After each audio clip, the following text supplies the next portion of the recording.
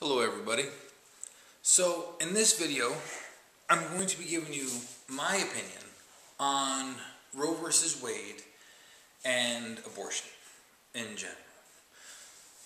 So let's start by talking about what's my opinion on abortion. So off the bat, I am absolutely opposed to late-term abortion. 9 months, or anything above 9 months, 10 months, 9 months, 8 months, pretty much, honestly, anything past a month, maybe 2 months, I'm absolutely opposed to abortion, okay? And let me tell you why I'm against late-term abortion, first of all. So I have a son, and I was there the day he was born, right when he was born, and I was there, with my son right when he was born, seen him, held his little hands, look at him, talk to him, etc., right? And this is all part of my opinion. Me looking at my son, I'm looking at him, he's a little human being. He's a little human being, he has heart, lungs, all these types of things, he's crying, so he has some kind of emotion, scared, or whatever it may be. He's a little human being. I love him. Okay? And so I can't imagine going back 24 hours from when he was born and I saw him, when he's still in the womb. 24 hours, just 24 hours before that. And somehow it being legal to kill him. Abortion, as they call it. They call it abortion. That would be a late-term pregnancy, because late-term pregnancy, they allow, if it was the law that late-term pregnancy was allowed, that's right up to the point of the child being born. Right before the child is born, they could still, abort the pregnancy, as they call it. I just can't, in my mind, imagine killing my child, son, daughter, whatever. It boggles my mind that anyone would even consider that, because I don't see how, again, going back just 24 hours before they're born, that they're somehow less of a human, that they don't have their organs, that they don't have their emotions, so on and so forth. That's why I'm very, very opposed to late-term abortion, because, in my opinion, it is a human being, it is a person, and do they deserve other rights as a human being or a person? Maybe, maybe not, whatever, but at the very least, they deserve the right to life at that point in their development, in the womb, or whatever. Now, obviously the question is, at what point, like I said, what point would you consider him, a human, a person? Some people will say at conception, some people say no, later on, a month, 2 months, 3 months. I'm not going to get into the details of that, because I don't know. I don't know when did my son become my son? When was he more than just, a fetus or whatever? When would I personally consider him a human being? I don't know the answer to that question. Okay, but definitely any kind of late term, definitely anything past 5 months, even 4 months, whatever, totally opposed to. Okay. Now let's go to the opposite extreme. Let's go to right after a woman becomes pregnant.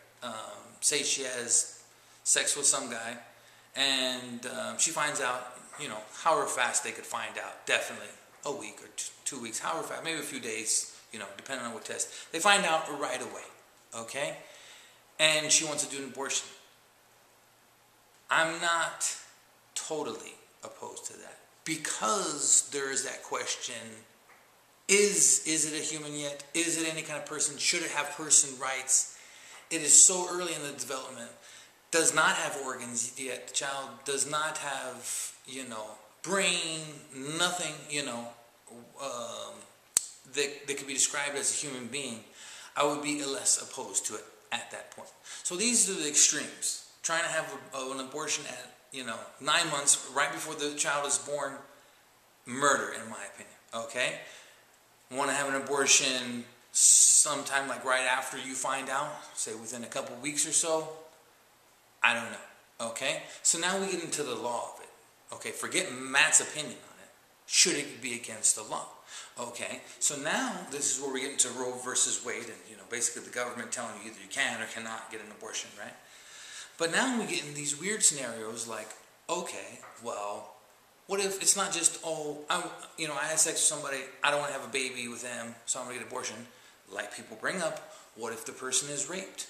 Okay, what if it's a child that's raped? What if it's a 12-year-old child that's raped? 10-year-old. I've heard stories of, I think, girls as young as 5 years old who are raped by their father and they end up becoming pregnant. Are you going to tell me that you're going to force, if you say you are against abortion, you're going to tell me that you're going to force a 5-year-old, say who was raped by her father, to have a baby because you're against abortion? It seems absurd to me. It seems absurd to me that you would be that extreme, that you would be unwilling to even have, a young child. It doesn't have to be 5, 10 years old. Or any woman that's raped. She didn't want to be with that guy whatsoever. She was raped. She happened to get pregnant. Say she found out right away. She got tested the next day. Found out she's pregnant. She wants to get rid of that baby. You're telling me that she can't get abortion? That's nuts to me. That doesn't make sense to me. That's illogical to me. Okay? And again, on the opposite end of the spectrum, it's also equally as nuts to me where a woman is just about to give birth, sometime in, say, the 9-month period, and that someone would think that it's okay to have an abortion, to murder that child at that point. Both of those extremes, to me, are illogical and irrational. Okay? So, as far as the law is concerned, I don't agree with an absolute ban on abortion. Just totally saying, no, you can't get an abortion under any scenario, for any circumstances whatsoever. That's ridiculous to me. Again, because there are those extreme cases, women are raped, or, there are the cases, okay, what if it is late term, but the woman's health is jeopardized? Maybe the doctor literally says, hey, if you continue with this pregnancy, you're going to die. And maybe it is late term, 5, 6 months, 7 months, 8, 9 months, whatever. I wouldn't necessarily consider it murder at that time, even though I don't want the child to be killed. Equally so, I don't want the mother to die either. There's weird scenarios. There's very extreme scenarios that it would be hard for even me to weigh in on. I wouldn't know what to do in those situations. But the point is to say that abortion should just be banned flat out. Doesn't matter your reason. I don't want to hear it. It's like putting your fingers in your ear. I don't care. Oh, you're raped, blah, blah, blah. Not my problem. That almost seems like something that this is why women get mad. Hey, this is, my body, my choice, whatever. It almost seems like something a guy would do. I don't want to hear it. Oh, you're raped, you got pregnant. Not my problem, right? And it's childish. It's absurd for a blanket, no abortions, okay? But on the opposite end of that, I also think it's absurd to say, yeah, absolutely, abortion is legal. Anybody can have an abortion at any time during the pregnancy. Again, up to, right before the child is born. That's equally absurd. So I'm against that in my personal opinion, but I'm against that also in as far as the law is concerned. Like I said, forget my opinion. As far as the law is concerned, yes, I think it should be illegal to have late-term abortion, except maybe weird special scenarios. I could even give you another one, a special scenario where even maybe a late-term abortion might. Okay, say a 12-year-old girl is raped by whoever, right? And she doesn't want to come out and say she was raped because she's scared, the consequences, whatever. She's scared to come out. And so she goes about her life, doesn't know that she's pregnant or not.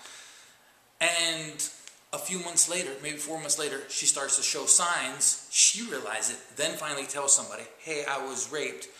Her family flips out, whatever. And at that point, she does want to have an abortion. Right? But now we're getting to the late term part, 4 or 5 months by the time they realize, oh, we need to get to the doctor, schedule an appointment, whatever you got to do. Again, that's one of those odd scenarios that I would not necessarily be against abortion. Again, because she's raped, she's underage, she doesn't have the mentality of, hey, I just got raped, I need to go check and see if I am pregnant. She's a child, 12-year-old's a child.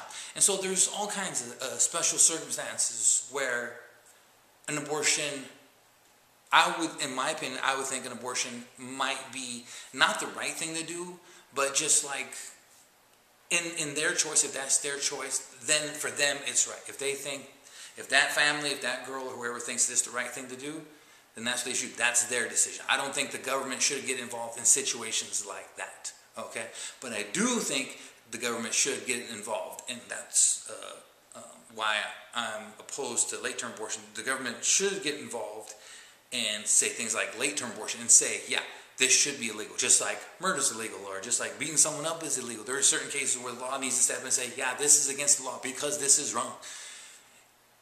You're 8 months in, this child is essentially fully developed. We could even like bring the baby out now and, you know, he could survive on his own. Yeah, it's against the law to kill that child. So that's my general opinion on that. Basically, that, like I said, the extremes shouldn't be allowed. Abortion as a whole shouldn't just be flat outright banned for any reason, but also it shouldn't be the case where, oh yeah, anyone can have an abortion for any reason, you know, how far along you are, whatever it be. I'm against both those extremes. So, you know, it should be allowed, special circumstances. Who makes that decision? I don't know. Between the doctor, the family, the law. If the law comes in and says, okay, abortion is allowed, but only up to a month. Or longer if there are special circumstances, like I said, if that 12-year-old girl is raped. Okay, something like whatever the specifics are should be sorted out, but it shouldn't be blanket banned, and it shouldn't be blanket all the way allowed. Okay? Now, as far as Roe versus Wade, that people kind of are getting freaked out about that. But all that is basically is the federal government putting their hands up and saying, we don't want anything to do with it anymore. It's up to the states. The federal government's not saying that abortion is allowed anymore, but the federal government is also not saying that abortion is not allowed anymore. The federal government's not making laws like, oh, if you have an abortion, you're going to go to federal prison. No, that's not the case. It's saying that it's up to whatever state you live in. You live in California, Texas, Wyoming, whatever, it's up to that state. Not our business anymore. And so people are getting freaked out like there's this, like all of a sudden there's this federal ban on abortion. No, it's up to the state that you live in. And now, I'm going to give you a secret. If you don't live in the United States, I'm going to give you a secret about the United States. We're not very united, okay? And this is why I'm for them repealing Roe versus Wade. So I've lived in different states before, and you go from state to state, and the laws in some states are way different.